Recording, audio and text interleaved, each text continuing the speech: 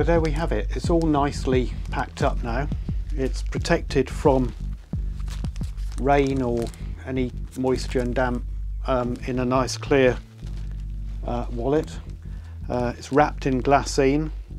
It's all archival. You get a certificate of authenticity with it that explains the print edition, a little bit about the print. It's signed by me, so you know you can actually reflect on that as well.